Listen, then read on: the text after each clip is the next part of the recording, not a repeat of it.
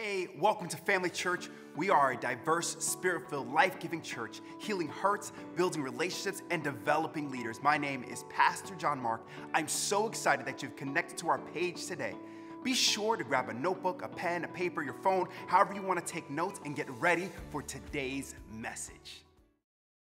We're in a summer series called Stories of Jesus. We've been looking at stories and miracles and healings that Jesus did. He lived for 33 years, yet his ministry only lasted 3 years. The last verse in the book of John says, I suppose that if we wrote down everything that Jesus did, the world could not contain the books written about what he did. And he did that all in 3 years. 3 years. I then looked at myself and became self-loathing and said, have I done enough in 27 years of ministry to fill a business card, let alone a book, compared to Jesus in 3 years? There's this urgency of doing what God has called us to do. Today, we're going to look at a story in the book of Mark. It's called The Madman of Gadara. Has anybody ever heard of that story before? A few of you, okay. So we're going to study this out.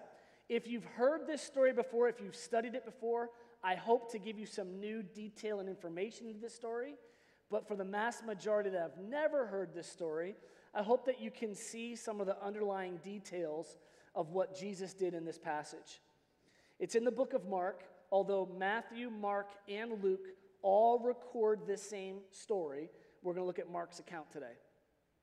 We're going to read in the New King James, and it says, Then they came to the other side of the sea, to the country of Gadarene. And when they had come out of the boat, immediately there met Jesus out of the tombs a man with an unclean spirit who had his dwelling among the tombs, and no one could bind him, not even with chains, because he had often been bound with shackles and chains, and the chains had been pulled apart by him, and the shackles broken in pieces. Neither could anyone tame him. And always, night and day, he was in the mountains and in the tombs, crying out and cutting himself with stones. When he saw Jesus from afar, he ran and worshipped him. And he cried out with a loud voice, saying, What do I have to do with you, Jesus, Son of the Most High God?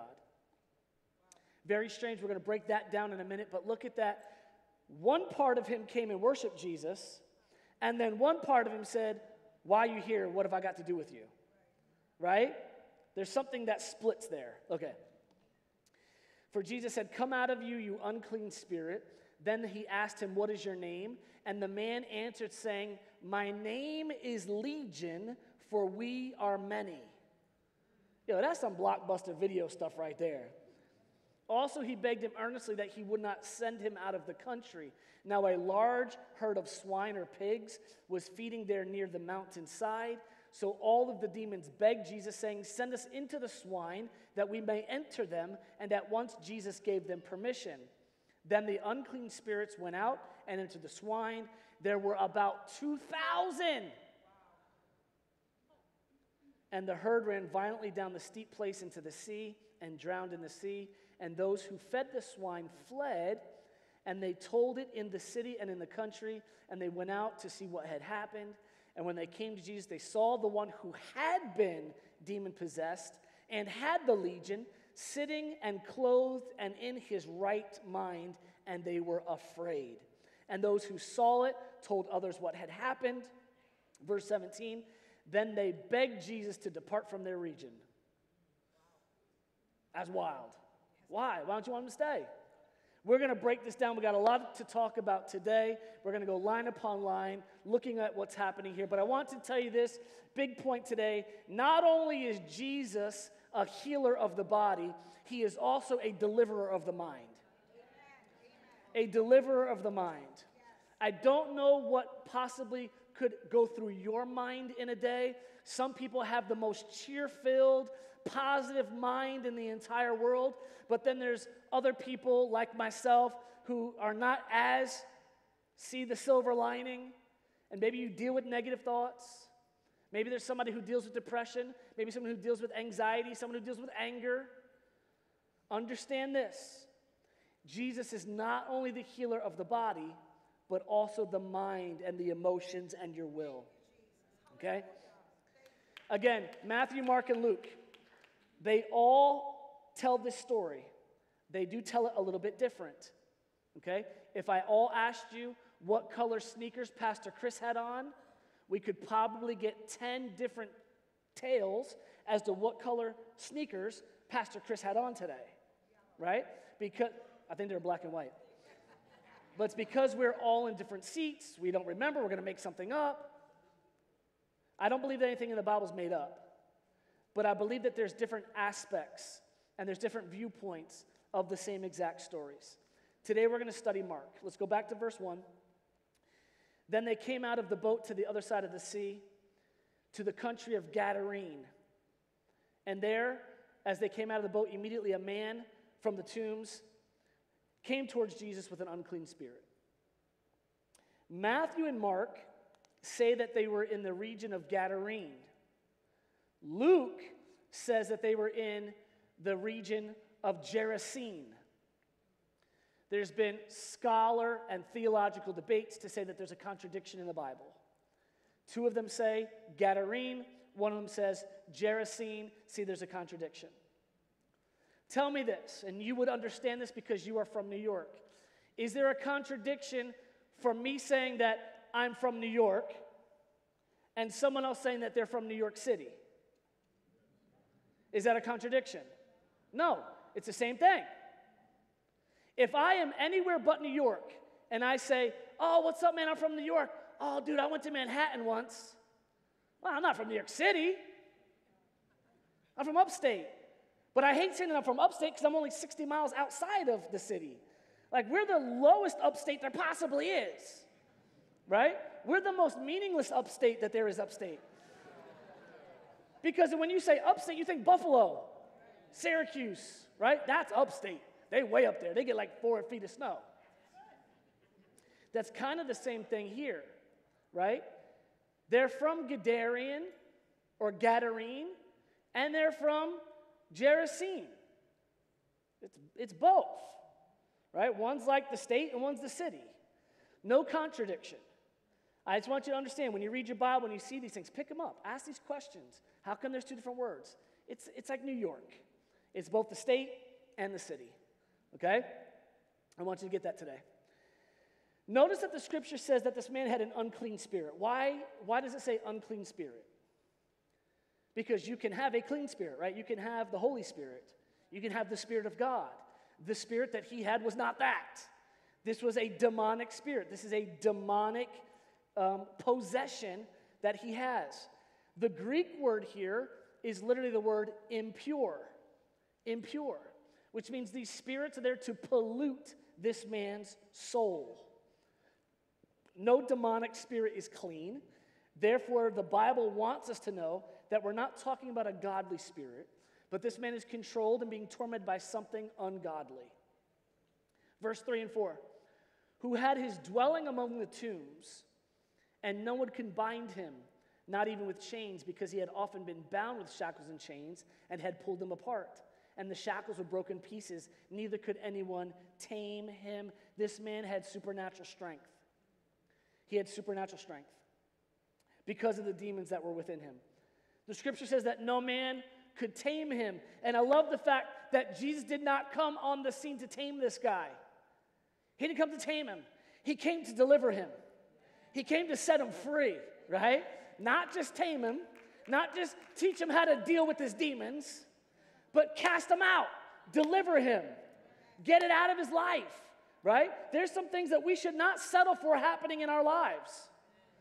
We should not just say, okay, well, this is just the way it's supposed to be. No, there's some things we need to get out of our lives, man. We need to get them delivered from these things. Mark 5:5. And always night and day he was in the mountains and the tombs crying out and cutting himself. This man was dwelling in uninhabited places. He was living in graveyards. He was living around dead things and in dead places. And I got to tell you, you will never fulfill the life-giving purpose of God hanging out in dead places playing with dead things. How does this apply to your life? There's some things that God has called you out of that you're not supposed to go back and play with. You're not going to find the life-giving, spiritual relationships that you're looking for sitting at the bar. It's a dead place. It's a dead place. The club's a dead place, right? Oh, it's fun for a moment, but it's a dead place. You're not going to find the life-giving things that God's called you to playing in dead places with dead things. Somebody in here today, man, you're still playing around with a dead relationship. Keep going back to that same dog vomit. You calling my ex-boyfriend dog vomit? Well, I was talking about the girlfriend, but yeah.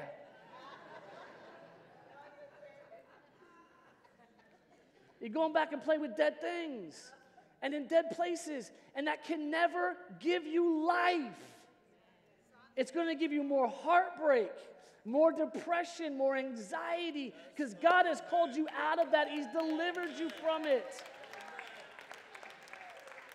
We must get up out of the graveyard. Let the things that God buried be buried. That's good. You see, when the devil gets a hold of people, here's one of the biggest lies of the enemy. I just want to be alone right now. I just want to be alone right now. That's a dangerous place to be. That's a dangerous place to be. I think solitude is good for a moment. Like maybe go for a hike, go on a fishing trip, spend a night away hiking or camping. That's fine. But long-term solitude will break your mind. Have you ever watched the show on Netflix called Alone? It's a 60 to 90 day challenge where people have to go completely alone into the wilderness and survive. And they have to videotape themselves. I mean, by day 30, they're like crazy. They like lost their mind. And it's a show like, this is what happens when the enemy will get into your mind. You begin to seclude and cut yourself away. I think that's one of the most dangerous things that happened during the pandemic. Was the amount of solitude and aloneness, and maybe I'm talking to somebody online, you still haven't come back out, and listen, we've been living Bible prophecy. The Bible says, do not forsake the assembling of yourselves together, as like has been a custom of some. There's a danger when we don't come together as the body of Christ and worship together. This man was driven in solitude and isolation by the devil. And he's crying out and cutting himself. He's being tormented day and night, never having a moment to just relax and be at peace. This man had no relief. He had no peace of mind. He had no hope. In the natural, it looked like he was beyond hope. That's why these people put him in the graveyard. Might as well get ready for death. Might as well be around death because you're doomed. But I love this story because when it looks like there's no hope, hope walks in on the scene. Hope walks into his life. Hope walks into his moment at just the right time. You see, because Jesus not only paid the price for this man to be born again and for his body to be healed, but Jesus has also paid the price, and someone get this today, for you to have peace of mind. Amen.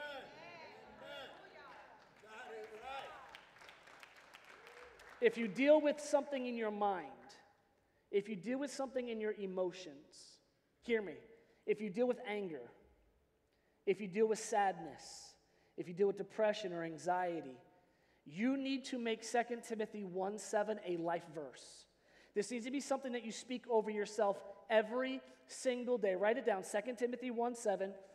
Put it on your mirror. For God has not given you a spirit of fear, but of power and of love and of a sound mind. Sound mind. I love it in the Amplified. It says this: for God did not give you the spirit of timidity, of cowardice, of craving, of cringing, of fawning fear, but he has given us a spirit of power and of love and of a calm and well-balanced mind. and discipline and self-control. I love that. I love that. The Bible says this, let peace have its perfect work. Let it bring about self-control. Let it bring about discipline. Let it bring about a well-balanced mind. Use your faith for a sound mind, just like you would use your faith for everything else. All right, let's keep going. Mark 5:6. When he saw Jesus from afar, he ran and worshiped him. And he cried out with a loud voice, saying, "What have I to do with you, Jesus, Son of the Most High God? I implore you, by God, that you do not torment me." For he said to him, "Come out, you unclean spirit." Okay? The man did the running towards Jesus. The man. The man fell down and worshiped. The man wanted deliverance. The man did not know who Jesus was. The demon did not come and worship Jesus, but the demon did know who Jesus was. You got to know this. Every principality, every power, every force of darkness, they absolutely know the name of Jesus. They absolutely know the name of Jesus. This demon was not one to come worship him. This man wanted deliverance. He wanted freedom. So he approached Jesus. He came out of his hiding place. He came out of the tomb. He came out of the graveyard and pursued freedom. If you want freedom from something in your life, you need to pursue it. And pursuing it is not simply Googling it. If there's something in your life that you need freedom from, you need support. You need to come out of your house, you need to come out of your place and come to a group. Come out to Thursday nights, come out to church. Come out to a place you can connect your faith with other people and get freedom. This demon needed no introduction as to who Jesus was. The man was running to Jesus, and while on his way, Jesus commands the spirits to come out of him. And this is what's so funny. The spirits are tormenting the man, but the spirits beg Jesus, "Please don't torment us." Right? So they can dish out some torment, but they can't take it. I've been running day camp the last few weeks with 5-year-olds to 12-year-olds. I got a few little knuckleheads in my group. I'm not going to tell you which one of your kids is a knucklehead, but there's a few little knuckleheads in the group, and they play this game. I want to be around the water play, but don't get me wet. But then they'll pick up the bazooka water gun and spray everybody, but then when they get sprayed, I said I didn't want to get wet. I'm like, bro, you play, you pay. They know straight out, you get me wet, I'm dumping ice cold water on your head, a bucket, right? These demons, they're tormenting this guy day and night, but when a bigger bully shows up, someone who's got more power than them, now realize they've been breaking chains, they've been breaking shackles, but someone more powerful than them walks on the scene. Please don't torment us. How could it be that Jesus would have tormented them? It would have been torment to them if Jesus cast them out but did not let them go into a body. I don't have time today to do a sermon on demonology, but a demon cannot manifest outside of a body, unlike an angelic being. An angelic being can manifest, can appear in human form, in a bodily form, without body. Okay? So these demons, and I just don't have time to go into it, but these demons are saying, please don't just cast us into the abyss. Let us go into something. Because it would have been torment to them to not be in it. Okay? Verse 9. Then he asked them, "What is your name?" And they answered him, saying, "My name is Legion, for we are many." This one demon that is speaking is kind of the leader of thousands of demons that are in this person's body.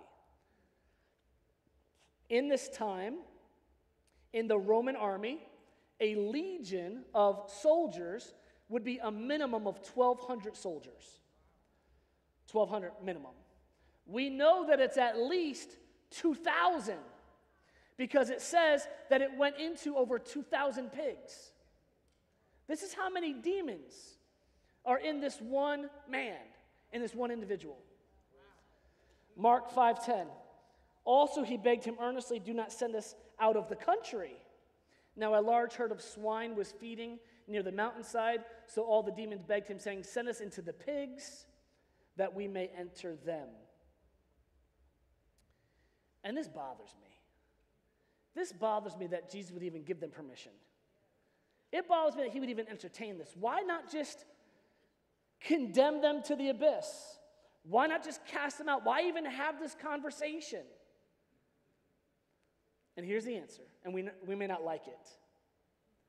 Because it wasn't time yet. It wasn't their time yet. Do you remember when Mary goes to Jesus, she says, turn water into wine or get some wine. And he says, woman, why are you bothering me? It's not my time yet. You see, God is very careful to not violate a timeline that he has set. And it wasn't time yet for the demons to be condemned to the abyss. Let's look. Matthew 8:29, another perspective of the same story. And suddenly they cried out, saying, what have we to do with you, Jesus, son of David? Have you come here to torment us before the time? Before the time?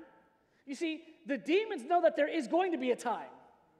There is going to be a time where Jesus is going to deal with it all, where he is going to judge heaven and earth, and he's going to judge Satan, and there's going to be the lake of fire and all this kind of stuff. But they also know it's not the time yet. Right? Luke 8:31.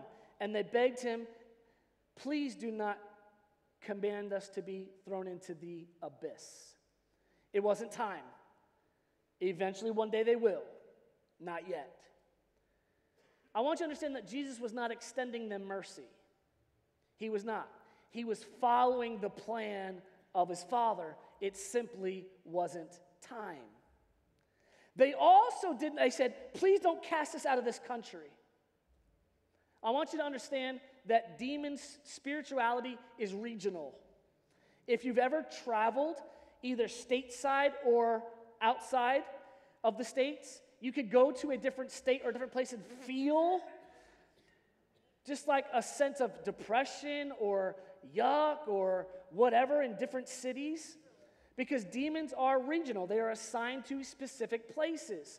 And this group of demons have worked very hard to be in that region and to have an influence there. Okay? And this one guy walks in with authority from heaven and is going to ruin all their work.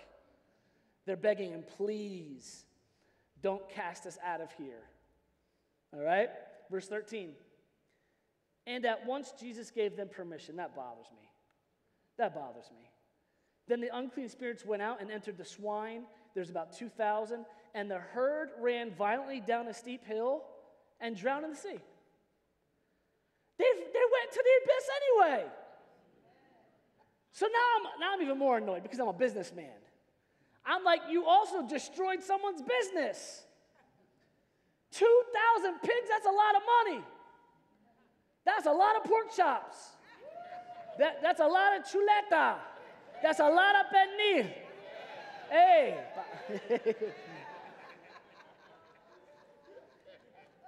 Right into the sea.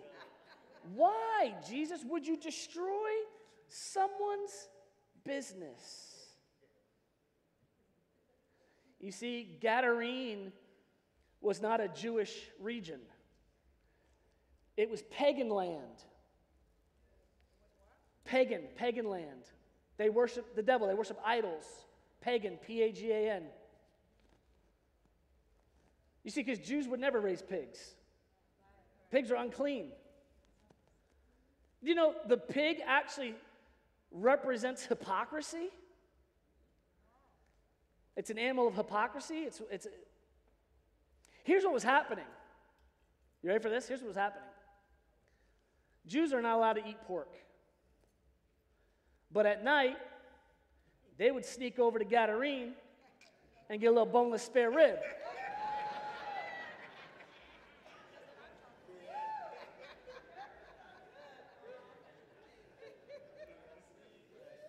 They sneak out. See, they were getting some black market pork. Jesus owed them nothing. Jesus owed this pagan region nothing. So he says, whatever. You want to go into the pigs? Whatever. I condemn them anyway. It's unclean. Unclean spirits going to unclean animals. Men who were selling their pigs to people who shouldn't be eating it. And people who were judging other people for eating it, they were eating it.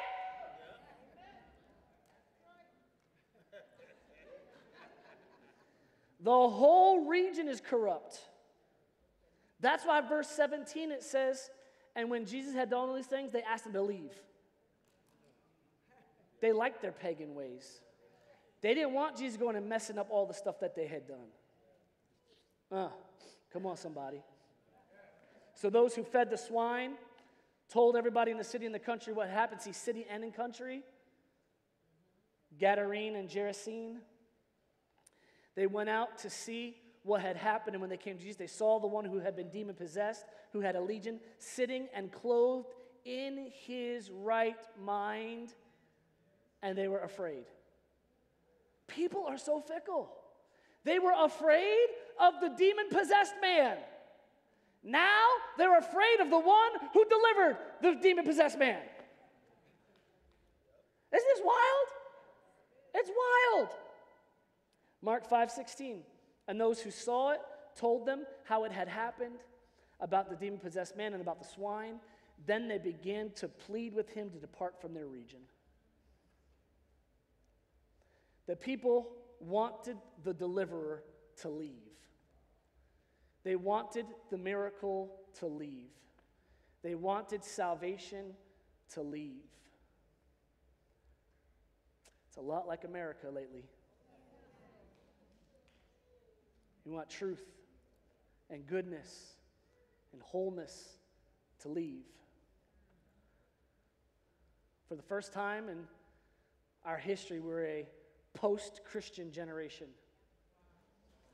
The kids that we're getting in church today or we're seeing in our schools today are the first generation that are raised in homes of people that have never been to church. They neither have a bad thought of church nor a good thought of church. They're kind of a blank slate. They've never been. They've never heard. Now look at this last section. So I want to point out today. Talking to somebody who's got something going with their mind. Mark 5:18 and 19. As Jesus was getting into the boat, the man who had been demon-possessed begged him, "Let me go with you. Let me go with you. Let me get out of here. I just want to be with you. You're all I want. You're all I need." But there's a problem with that. There's a problem with that. And it's what I see in a lot of evangelical church today. A lot of evangelical church wants to keep Jesus in the building. They want to keep Jesus in the building because they only want perfect people to come in. You got to get fixed first, then you can come to our church because we don't want you to corrupt our church. I don't want someone with sin sitting next to me. I don't want someone with problems sitting next to me. I don't want my kids around those kind of people. And this is what's kind of happening, right? Let's isolate ourselves from the world. Let's insulate ourselves from the world. That's never what the gospel was. That's never what church was supposed to be. Church was never supposed to be simply a refining place for Christians. Church was supposed to be a place where the lost could find hope.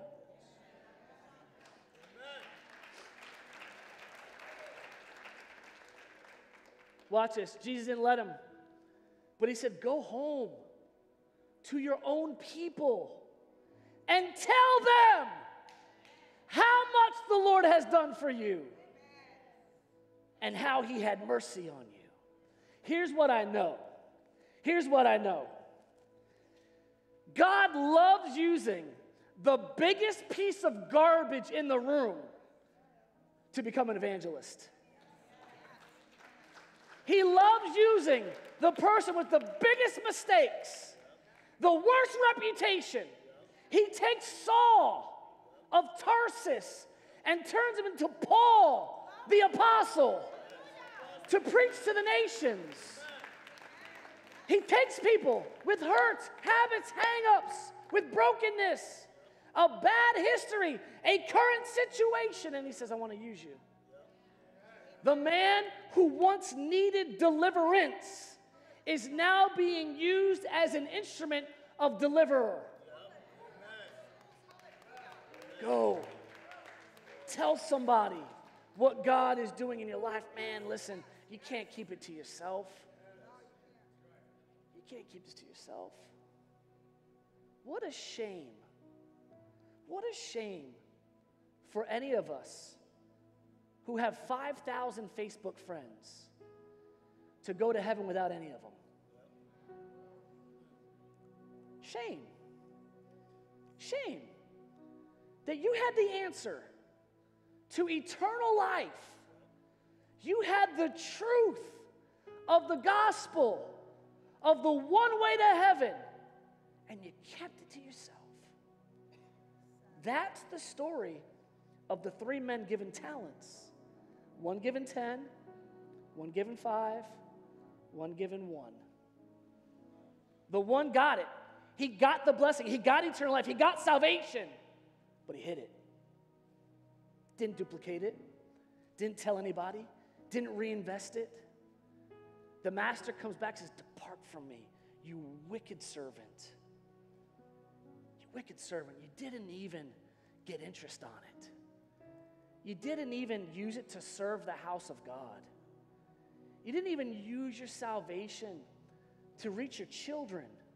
Now listen, I'm not putting anybody down today. I'm just saying the urgency of this message. The urgency of this gospel is no, go home and tell your family.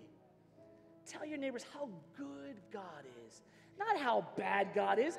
Listen, stop making those judgment posts. Stop making political posts. Come on. As if politics has anything to do with your eternity.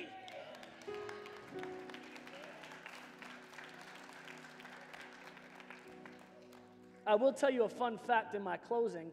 I did get a call this week from a political party, and they asked if they could use the building to do a political rally, and I said, no, thank you. Just so you know. They pushed pretty hard, and if you're into politics, you may be very upset at me that I didn't let somebody do it, but I don't pick a side. I want to do a series, Jesus and Politics. I don't know if people will come out or not, but I want you to understand this. Anytime Jesus was put in a position where he had to choose a side politically, his answer was, well, in my kingdom,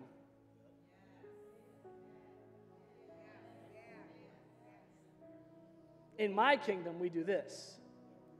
Hear my heart, I don't care what side of the aisle you are on. I don't care if you're red or blue. That means nothing to me.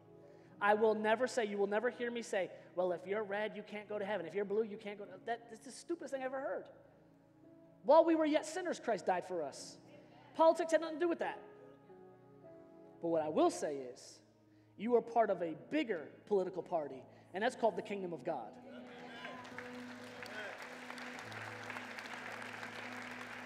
And there's a different set of rules and standards in the kingdom than there are in this land.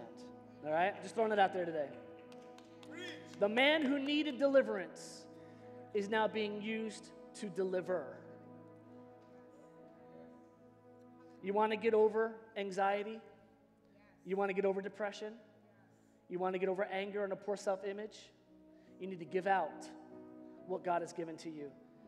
Psychology tells us that people who are continually giving and training and teaching are happier, more full of joy, have less depression, less anxiety than people who don't.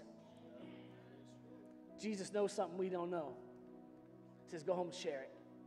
Share it. Tell your story. Tell your testimony. Tell others the good news of Jesus. Now today, this story and this deliverance is only available to those who are in Christ. It's only available to those who accept Jesus Christ as their Lord and Savior. The Bible tells us he will keep you in perfect peace, whose mind stays on him. Great is your peace and your undisturbed composure. But those are promises to children of God. How do you become a child of God? How do you become a Christian? Well, Romans 10:9 tells us that if you believe in your heart and confess with your mouth the Lord Jesus, you shall be saved. That's it. That's the prerequisite. That's the standard. Believing and speaking. And as I believe, that I have to act upon what I believe, and it begins to change my life. If you're here today or you're watching online, and you've never come out of the grave towards Jesus, I'm inviting you today. I'm inviting you to take that step to fall at the feet of Jesus and surrender to him. And we do that by praying a prayer. And it goes like this, if you repeat with me. Dear God, I come to you just like I am. I believe that Jesus Christ is my Lord and my Savior. Jesus, I invite you into my life to change me and to make me new. Thank you for accepting me. In Jesus' name, amen. Amen. Thank you for watching today's message. My name is Ashley, and if this message has made an impact in your life in any way, I'd like to ask you to do a couple of things. First, we want you to like and subscribe to our channel and join us right here every Sunday at 9:30 a.m. or 11:30 a.m. The next thing I'm going to ask you to do is take a next step on your journey, and we would love to help you do that. You can head on over to familychurchny.com or email us at team@familychurchny.com to get started today.